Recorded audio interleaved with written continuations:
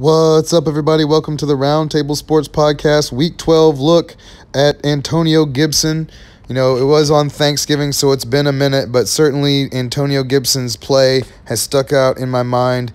This type of usage has been something that I've been looking for him throughout the year, and it seems like Washington has kind of ramped up his workload as the year has gone on.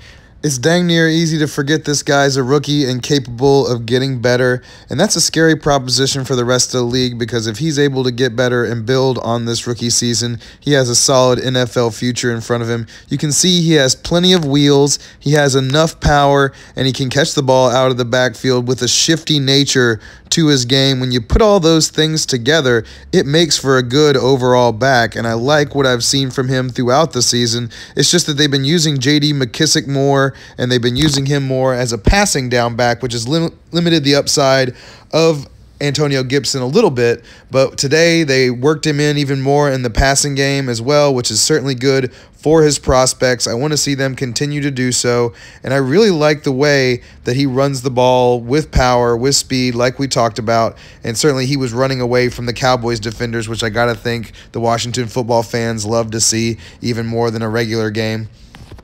Fantasy owners have to love Alex Smith in the game as well. It's been a stabilizing presence for the offense, and it's meant more scoring opportunities and more plays for Antonio Gibson to do his thing.